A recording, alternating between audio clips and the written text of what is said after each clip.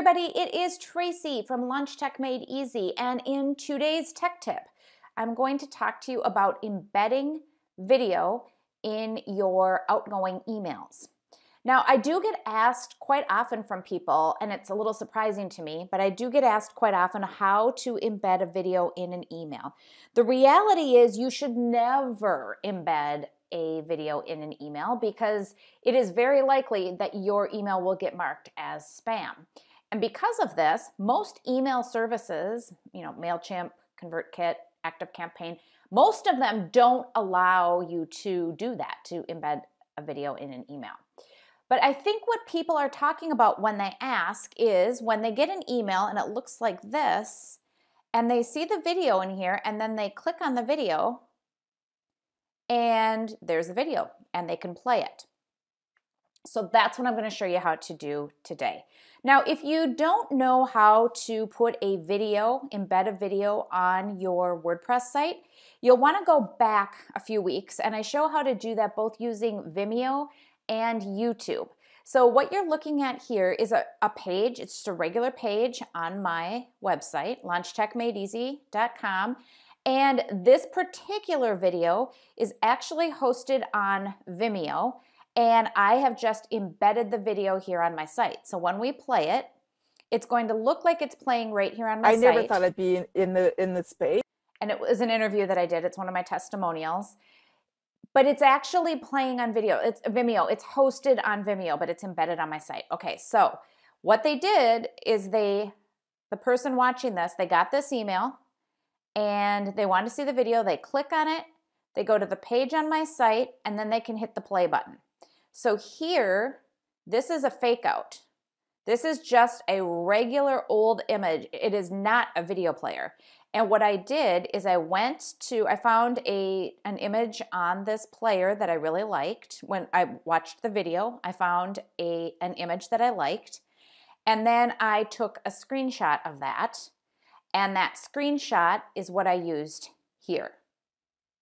So I just uploaded a screenshot as an image. Okay. Now the other thing you can do is these buttons, sometimes you'll see a video in an email, it has the big red YouTube button on the middle of it. That's actually a graphic. You can use a graphics program like Canva to take any image you want and put that red circle with the triangle on it on top of any image you have, save it, and then you could just plop that image into an email. What you do though is in the email, you take this image and you link it to the page on your website where the video is hosted, where they can play the video. So if I was on ActiveCampaign, I would, in my email, create a new campaign. I'll just set this all up.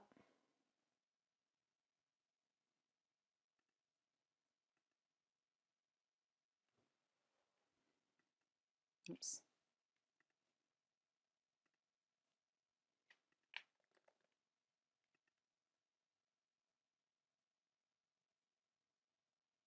What you do is you get into this email and you pull over the image box. So we're going to put an image box down here.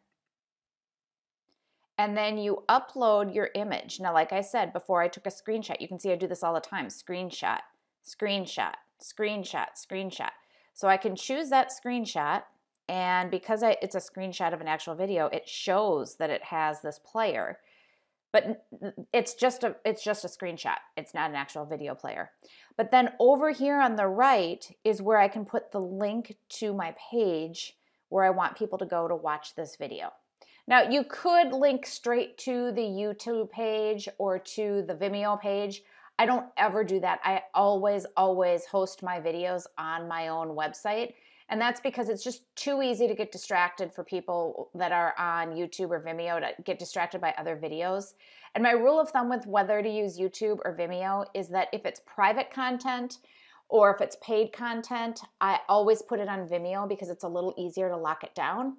If it's something I want people to find, like these tech tips or some of my free opt-ins, I always put that on YouTube because YouTube is a search engine. And so when people are looking for that content, they're likely to find it on YouTube. I don't even worry if it's an opt-in that they haven't actually given me their email address, because the reality is that most of the time in the description, I'll offer them something that they will want to sign up for, and I'll need their email address. And even if they listen to all of my YouTube videos and never opt in and get on my list, at least I realize that they are starting to get to know me, and maybe at some point in the future when they have a question, they'll come to me and consider me a resource. So that's how you do it. You just plop in an image and then link to the place on your site where your video is embedded, and you're good to go. It looks just like you have an email or a video right in your email. If you have any questions, pop them in the comments below, or you can send me an email at Tracy@LaunchTechMadeEasy. Bye-bye. I hope you found value in this week's tech tip.